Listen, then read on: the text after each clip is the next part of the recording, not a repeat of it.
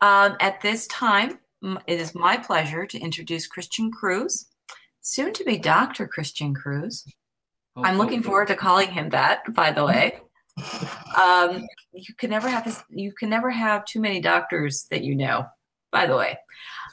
He will be speaking about typewriter fonts are dead, long live typewriter fonts. I'm really looking forward to hearing you talk. And take it away, Crystian. Right. Thank you, Karim. Let's see. I hear echoing here. Maybe I have a. So, no, that's right. So yeah, hi everyone. I just so the tech team, can you please upload? Just open the PDF for me, please. Yeah, Yves. Yeah, it's midnight. Yeah. Oh man. So thank you for staying awake at night. So I know you have different time zones. So it's always an effort to be there. So yeah, Yves, thanks, and Hiki as well on the chat. So yes, as Karima said, I'll be talking about typewriter fonts. Just pull it off. I think I can do it as well. Here we go. So the talk that I'll be delivering today is it's kind of something that I had to go through over the last few years, like maybe 5 or 6 years, researching typewriter fonts. We should know why in a second. Let me just go through the slides. So yeah, exactly why this topic. I started in 2017 a PhD in design at the University of Newcastle, Australia. So for those who know me, I am Brazilian, organized ATypI in São Paulo in 2015. And then in 2017, I moved to Australia to do a PhD. I studied in Reading as well in 2009 with typeface design. And I wanted to do this exploration about how we can promote censorship, or the awareness of censorship through visual storytelling. So I was trying to use my skills as a graphic designer, as a practitioner, and also as a type designer, and trying to see if I could do something socially, like bring it back to the community. So that's the project that I felt there would be a good opportunity for that. And I push a hashtag in there with the date that I started in 2017, and I should 2021 as I finish the end date. But actually, because I submitted two months ago, and in Australia, you submit your thesis and you don't have the chance to present at the end. And then the examiners, they have up to 3 months to review your thesis.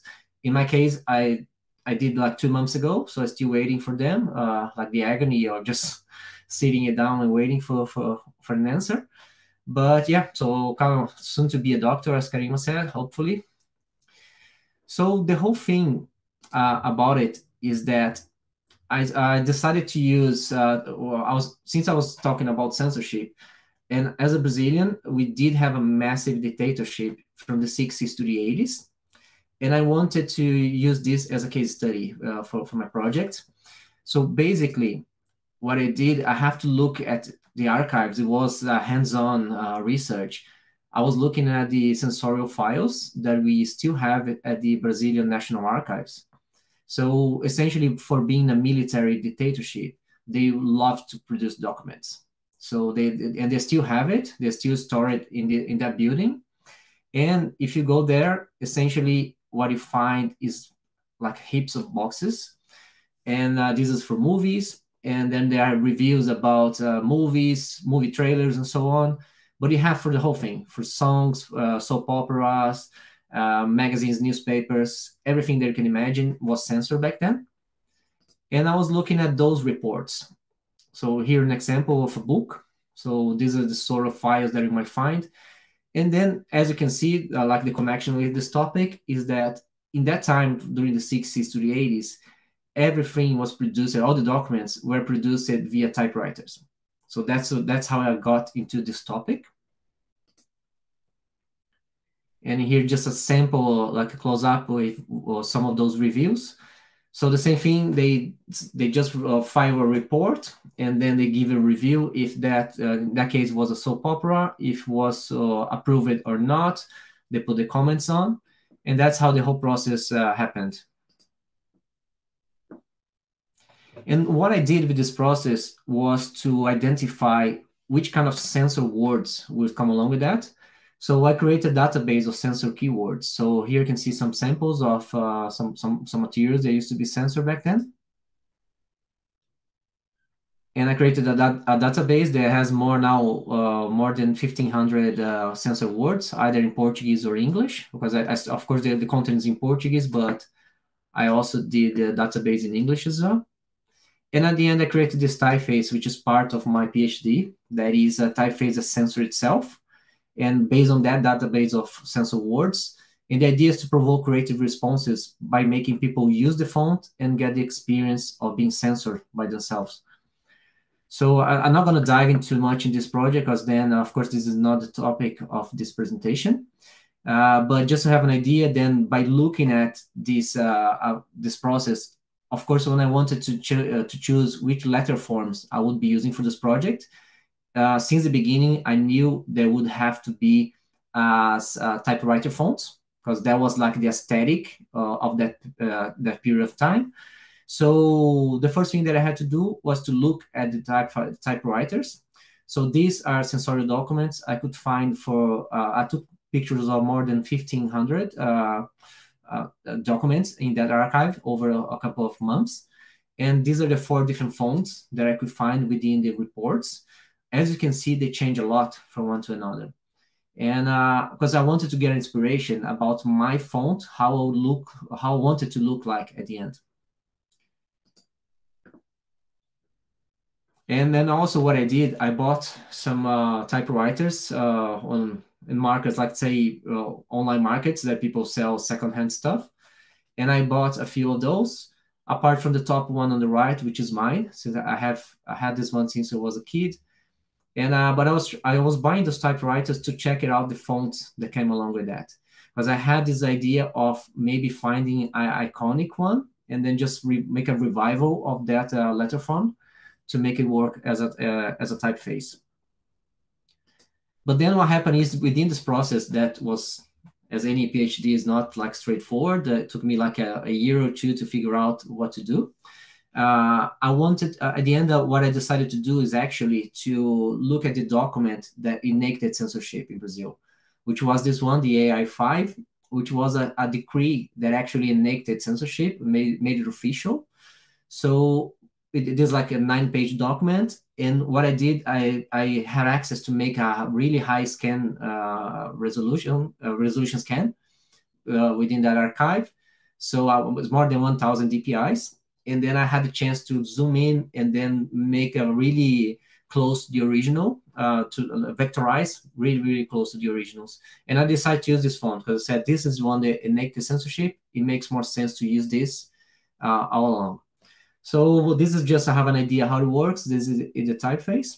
And this is like a Wikipedia page from Augusto Pinochet from Chile, the dictator from Chile.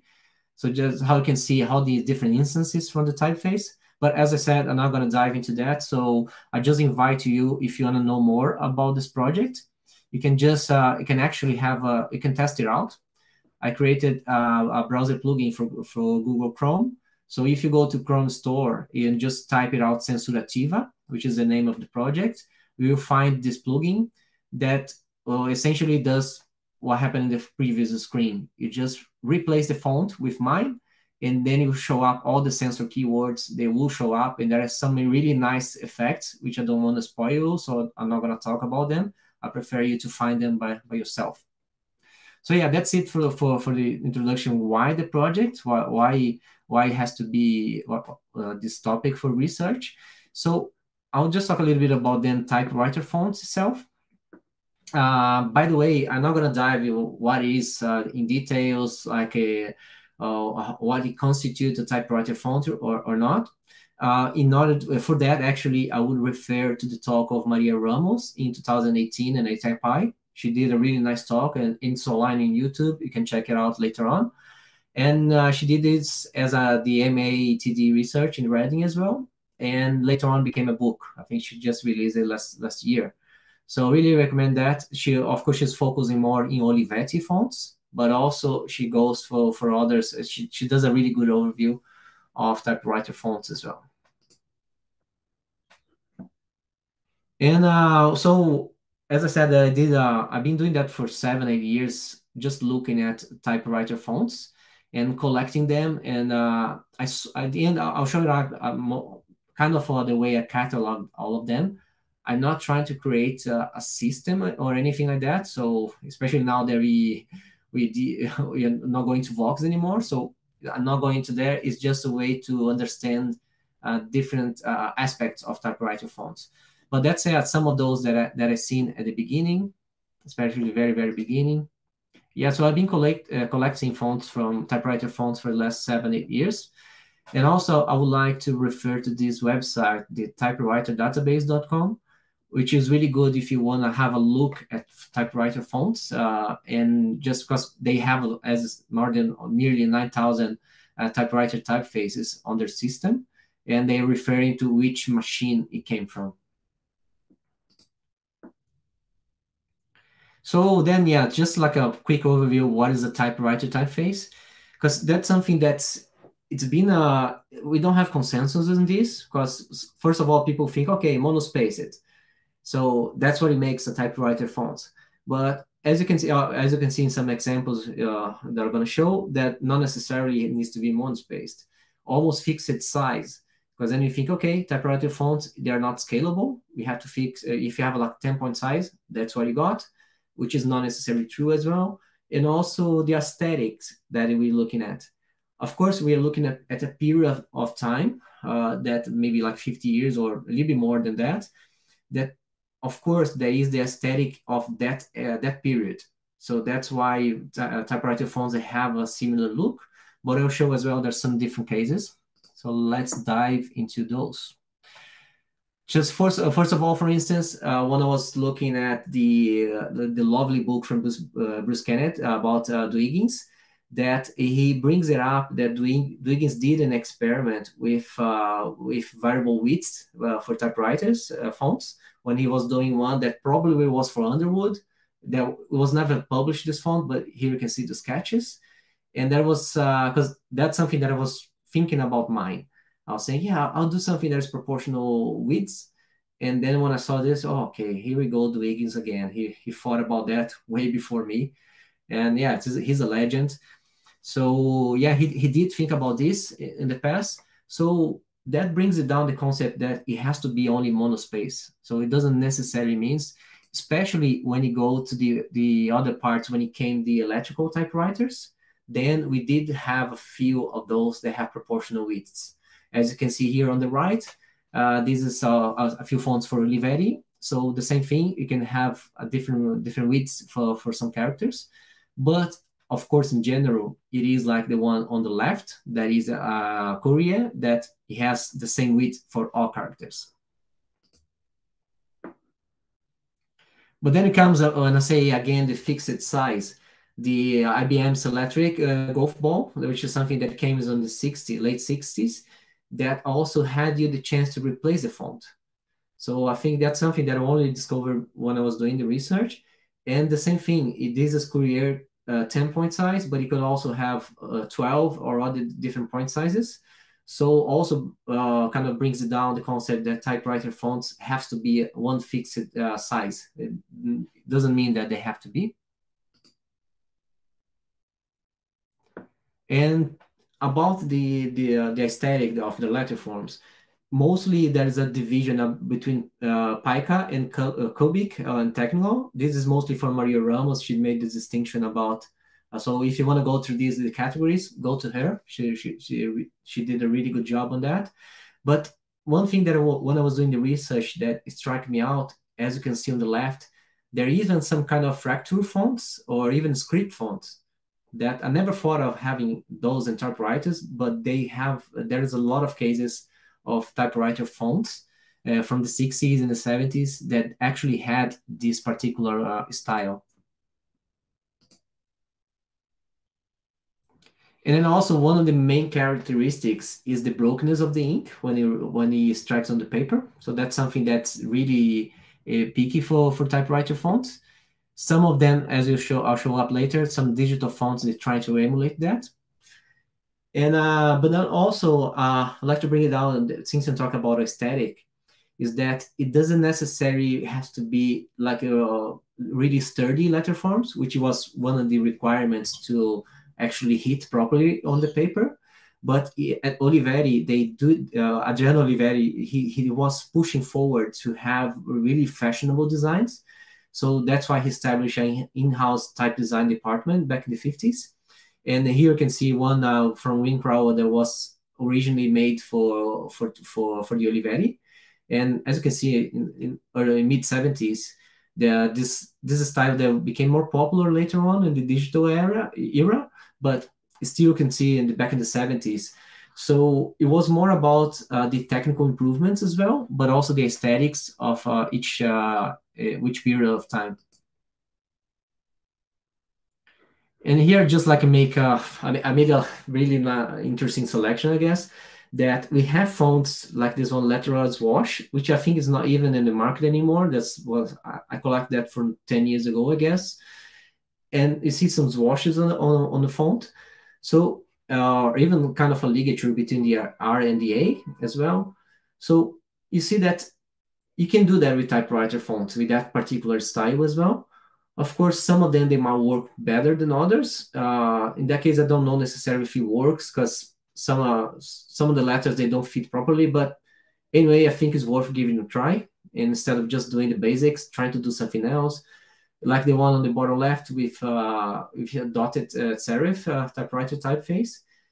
And then on the other end, we have our recent release from Toshio Magari that he's also presenting here at ATypI.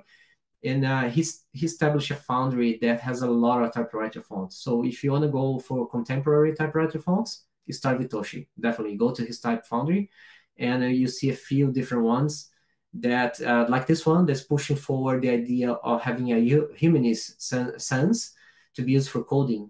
So instead of just have those kind of boring, like with quickness on the letter forms, you can have actually some fun and have something really interesting going on.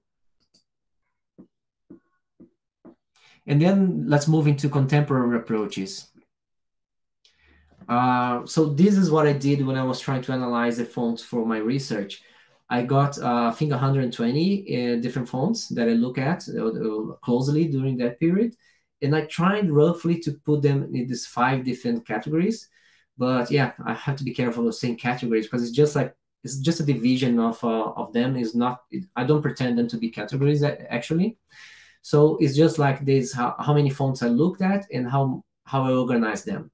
So the first thing was the contemporary monospaced, which I mean there's fonts that are inspired by being monospaced, but not necessarily inspired by typewriters. So the IBM Plex, I think, is one of the best examples of that category. And that's half of the fonts that I look at. Actually, they fit within this category. Sometimes they just play around with the concept of having fixed width and have to work with that, but not necessarily are referring to the aesthetic of typewriter fonts. The second category, it would be like emulating typewriters. So like the FF Trixie, which is probably the best example of that has even so many different glyphs that try to emulate the brokenness of the ink. And I had 34 of those within that category. I found 7 fonts for coding that actually said like they stated they were designed to be used for coding. So I put Codelia from Toshi again here as an example. 22 typewriter inspired. So the same thing, they're inspired by typewriters, but they are further than the first category. And especially if you see the American typewriter is not even fixed width. So you can see it's like a proportional style. And so many people use that font trying to emulate the use of a typewriter. But they're aiming to have the traditional one. So if you use American typewriter, you're not going to get it because it has like proportional widths. Unless you're looking for the electric typewriters from late 70s and mid 80s. And then the last one is from Screenplay. So I put here like a Courier Prime, which is the only one in the category that was specifically designed for that. But I'll show that in a minute.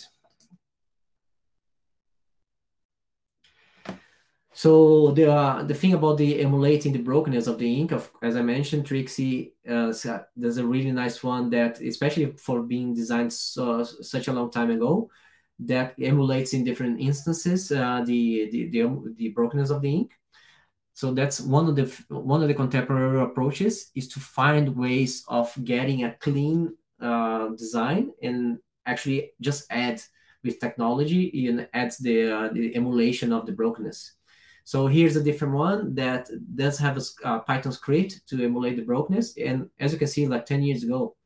So it's not that even that new. So people are trying it out, different ways of approaching to this. The experience I have myself with this by doing my font is that by having so many the anchor points, the software crashes a lot, or even the font sometimes doesn't export properly, and so I have to clean it up. So there's some technical difficulty in there still, but anyway, I think it's still valid to try it out. And then also there is this website that emulates the brokenness of the ink. So it's called Overtype. So there's a link as well. I'll recommend you to try it out later on.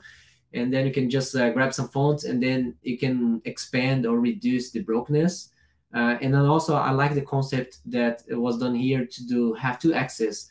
One is the brokenness of the ink, and the other is the ribbon ink, if it's fading or not, if it's getting old or not. So which gets two completely different results. So it's really one that I recommend to try it out. And the last part is then, as I call, like shifting the meaning, well, which is, of course, most people trying just to emulate typewriters. That's the basic stuff when they want to have the aesthetic. And so they want just to go along with that. But that's the point. So nowadays, with some of the cases, we are shifting the meaning of the use of that. So we have to be careful with that.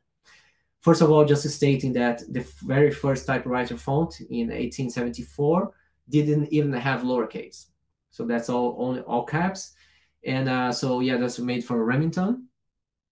But more like, let's say, more than 100 years later, then we did have, let's say, the second gap was when it shifted to the digital era, the mid-80s. And then we, of course, that's when we pretty much stopped using typewriter fonts, for at least for a while, which now they're coming back again. And then here it brings actually the context of the of using typewriter fonts. So here I even got a quote from Jeremiah Schoff. He had like this TypeWolf. It's like a consulting for typefaces, and he provides like some feedback on different styles. And he made this quote about like monospaced typewriters usually bring to mind typewriters in computer. However, they can be perfect choice for designers looking for a sparse, minimal, and undesigned feel. I really like to underline this part of undesigned, which is like, let's say when you're using a typewriter, you didn't have the chance you didn't have much control of the changing, you don't have to change this type size unless you're using a golf ball, then you have the chance to do it. If you have different ribbon inks, let's say sometimes we between black and red, you hardly go over that.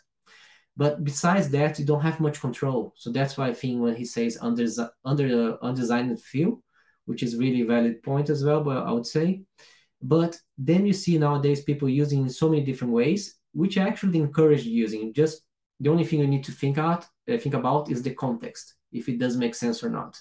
So the first one on the left, the different sizes, if you mix it up, and you can see that it's not that much different. So that's the only thing myself, I would avoid that, because you don't have that with typewriter. So maybe if you do it, maybe you like the difference, or if you just be aware that you're not actually emulating a typewriter at all. It's like it's gonna have just halfway through the reference. But anyway, sometimes you don't want to have the reference. You just find it cool to have those letterforms. So here we go. Go ahead. Here on the center as well, they have mixing 4 typewriter fonts in the Alanis Morissette album. So that's something. The only thing that I would avoid that, because unless you want to get the look and feel that we have 4 different people putting hands on to produce that material. But if that's the context, go for it. And recently also we have the Instagram stories that you can use something like looks like Courier as well. Go ahead, you can use that and bring it up this aesthetic to your project. And then with the whole thing, that's the question that was in my mind for years.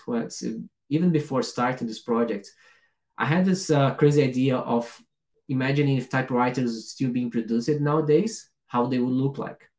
Because that was the first idea for the project. I wanted to have just a font that, instead of being a revival, as I did at the end, because I felt was more interesting or more relevant, but the original idea was to think about if typewriters still being produced, how the letter forms would look like. And then I started asking even some people about it. And in 2018, I made that question to Matthew Carter during the ATypI in Antwerp. And then he said that they would look the same because they look official. So that's how Matthew Carter, his approach to typewriter fonts, which indeed is a really, really valid point, that usually typewriter fonts, they look official. And the only thing that it maybe look official if you look back for maybe a decade or 2 decades or 3 decades ago, because it will start to fade away, I guess, this perception over the years, because we are not looking at producing documents anymore that use typewriter fonts. But still, we have this. We still have, it brings this kind of official look. I think especially how the imposing look. When you want to be oppressive in a sense as well, then you go to typewriter fonts. And especially in authoritarian regimes, that's how they go for it. So maybe democracies, I wouldn't go there much nowadays, but it's still a valid point. And then of course that it brings nostalgia. That's also another aspect of it. But yeah, really appreciate Matthew Carter for his feedback. And then actually I want your feedback as well. So please leave on the chat or approach me later if you have what you think about it. And then just like overthinking about this a little bit, is that we did have typewriter fonts like Courier that used to be the default for some even official documents a long time ago. There's some United States departments, I think it was Department of Defense or something, that up to 2004 they used to have Courier as the official font, but now they shifted to Times New Roman. And also Calibri, that's in Brazil, all the official documents nowadays, they are designed in Calibri. So then I think that's how I said the perception might change over the years. So in a few years' time, when people think about official in Brazil, they will think about Calibri rather than thinking about typewriter fonts.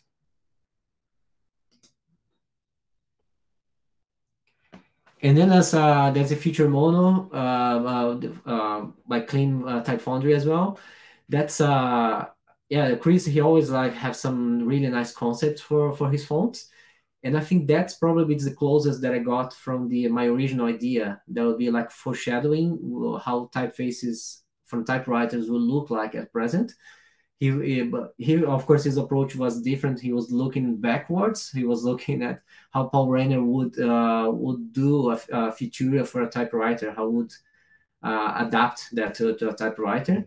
Which I think is a really lovely project as well. So that proves the point there is room for improvement or room to do different stuff with typewriter fonts, thinking about the aesthetic and thinking about the style as well. And there's actually one category that actually specifically uses monospaced fonts, and in that case, Courier as well, specifically, that is for screenplay writing. There's something that's still nowadays in Hollywood, people still use Courier 10-point size as a default for screenplay. And essentially because one page of that means 1 minute of screenplay. So that's like the basic for the industry. And especially if you look at old scripts, so here like Stanley Kubrick writing the Shining, the same thing he was writing with the typewriter. I had the chance to see one of the original scripts once. And yeah, that's people still using that. But the problem was that Courier, well, the digital font of that, the original one, was designed actually directly from the metal part of the font of the original one, and not considering the effect on paper, because the original one was designed in a way, as soon as it strikes the paper, it gets thicker, and so that's a font. That's why this font that was designed, Courier Prime, was designed actually to make it slightly darker to adjust and compensate for that to give it back to Courier the original look, how it was supposed to look like on the screen, and they did it specifically for screenplay writing. So as you can see, there is room for doing different stuff. And the last one, of course, is coding. That people they use monospaced fonts for coding, and I think that's one. I made this long connection to bring it back to this to say that, of course, here's monospaced fonts mostly. Doesn't necessarily have to be typewriter fonts at all. So sometimes the terms are interchangeable, but in most cases they're not. So you have to be really careful about the context and what you're aiming with that. But I really like to see now that people, especially for coding, at the very beginning, they wanted to have this really mechanic look. But now more and more often, we see different ones, like Input was a few years ago, and it was a really nice font as well. And now Codelia, the same thing, that brings a humanist look to coding. So yeah, I hope to see more of that in the future, people approaching different ways of you looking at coding and thinking about, of course, functionality first, but also think about the aesthetic. And thinking of that, that's the same thing like for the context, which I think that's the main part of my topic, is like putting things in perspective and putting in the right context. That in coding, for instance, the function, and we have also to think about the function versus aesthetics. And in coding, there's interesting fact about Input that is free to be used for coding, but if you want to do for publishing, then you have to pay for it.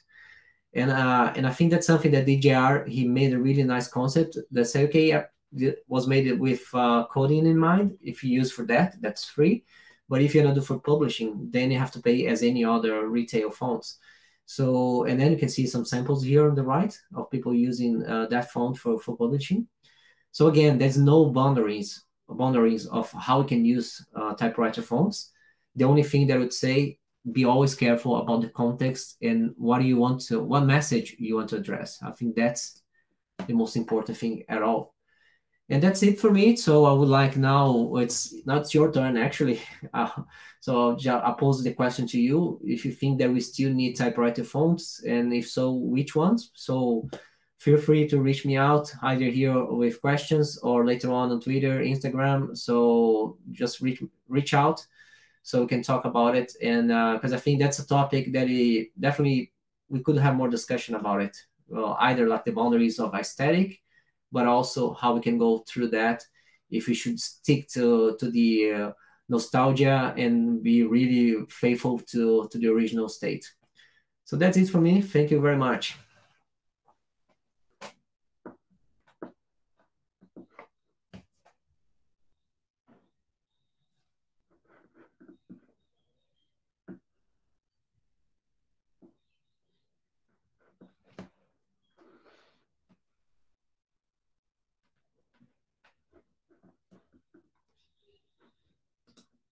So I think, yeah, Karima, she's trying to get back in.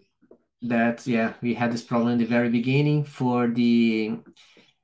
yeah, so I'll moderate myself, I guess, for a while, if that's all right. So just looking back here in the chat. Yeah, thanks very much, everybody, for the comments here on the chat.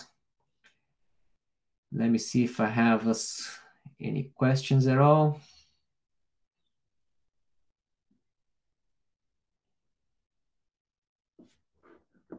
Yeah, still muted.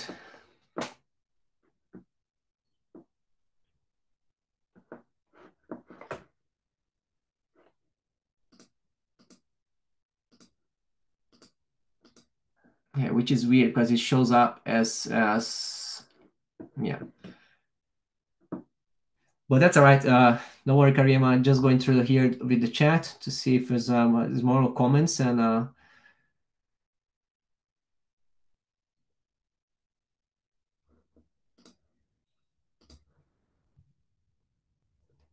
Yeah, we have a question here that, what like from Rent, like, what do you think of what I call folk no spaced fonts? They feel monospaced but not.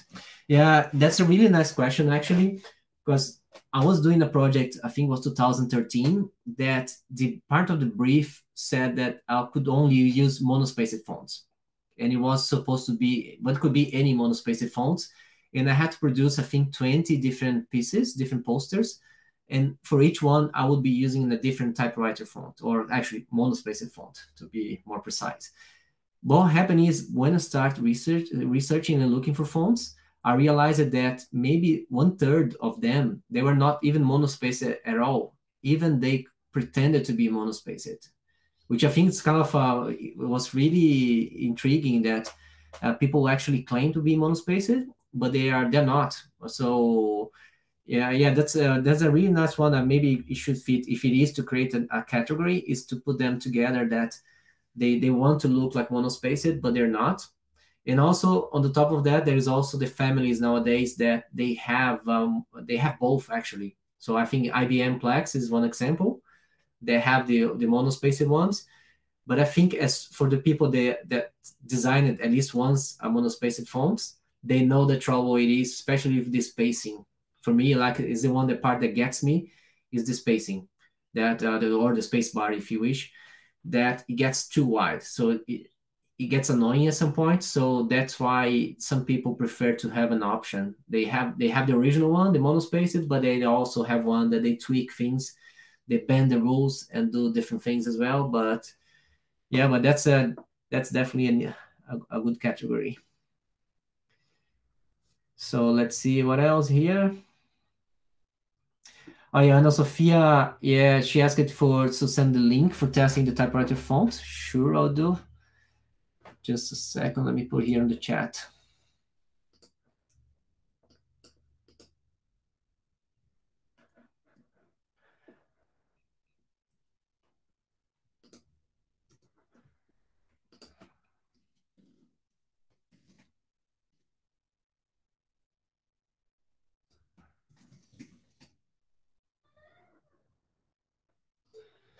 Just a second. If you can find it straight on from Chrome, you can reach out on social media as well. I created an account we have like Facebook, Instagram, Twitter for the project that's called Censurativa. But here we go. I'll post here the link on the chat. So is it for people that are familiar with using the Chrome extensions, you just click on that and then you can see on the spot. So yeah, please feel free, and also give me any feedbacks on that later on. I'll love to hear some of those. So just going through the last questions. Yeah, Toshi said that Quentin Tarantino's screenplay is much denser than 1 minute per page. Yeah, and there's also other fact that Tarantino, he would write most of the scripts on the spot. Like he roughly have an idea, then he would, like the previous day, he would write it down, all the lines for the following day. So there's also this specific fact about him. Yeah, I think that's also John Barry said that if you don't need actually reason to be monospaced, there's no reason the aesthetic to there's no reason other than that, the aesthetic, to use a typewriter font. Which, yeah, I think in general that's the case. People use mostly for aesthetic purposes. Here we go, Karima. I hope. Oh, okay. I apologize for the technical difficulties. At one point, I couldn't see. I couldn't talk. I couldn't see you, and then all of a sudden, you disappeared. You were talking, and then I couldn't hear anything. So I actually had to close out of the browser and come back. I apologize. I missed all the questions. Yeah, that's all right. You got censored. I did get censored. It must have been swearing I was saying. It must have been all the swearing. Yeah. And there's also Ana Sofia. She made a question also about if there are any typewriter variables. To be honest, I haven't seen one yet, but I bet we might have one already. That's actually a good thinking. I'll have a look at that, but not the one that I'm aware of.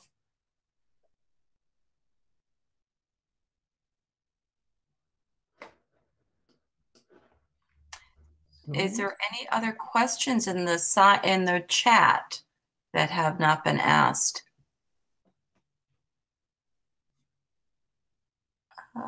Courier menus.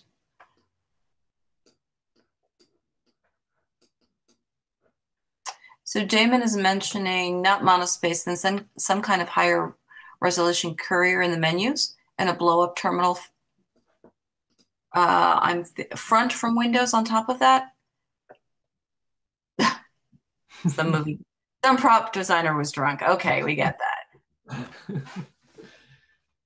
Yeah, because I think usually mostly people are using without further thinking about the context or using typewriter fonts.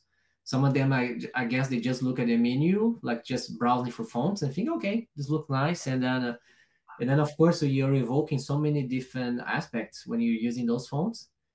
So yeah, I think people have to be careful with the purpose of the message.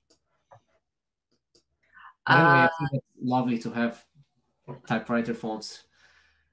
Lawrence Penny is mentioning recursive has 5 axes, which is interesting. Oh, yeah, thanks for that, Lawrence. Yeah. And then Anna, I imagine varying the roughness or the defects, as you said. I would say mine is variable, but not in the strict sense of or what you can, let's say, I don't have different axes, but I have some concepts of variable that even play with the width of the column. So maybe, I don't know, maybe do you have still a few minutes? I could try to we show do that. have a few minutes. So I'll bring it on straight from the browser. Perfect.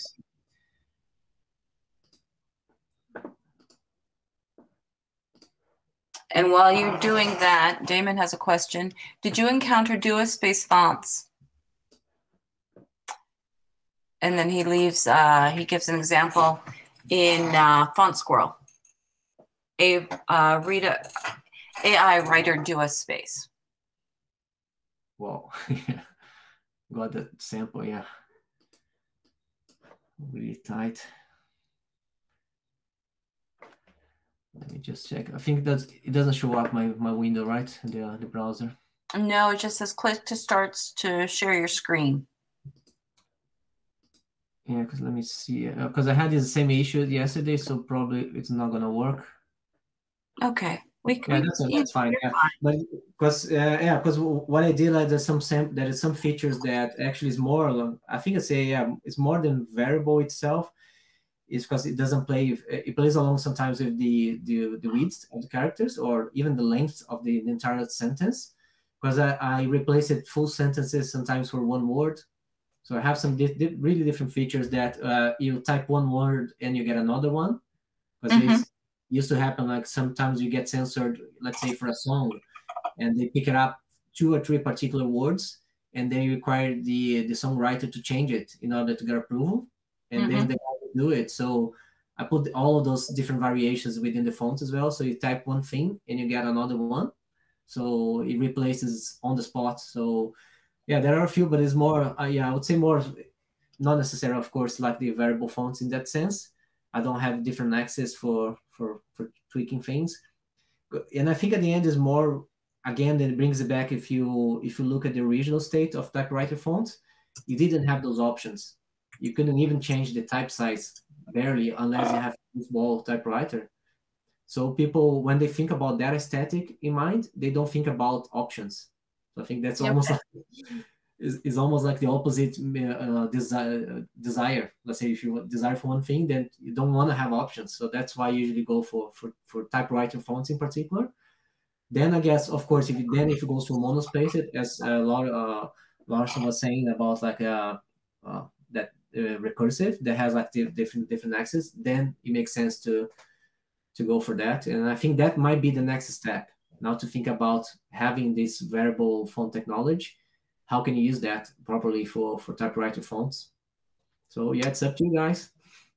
Interesting. There is one, we got a response back for sharing your screen. It had to be up in the files. And because it was not uploaded, we could not share it.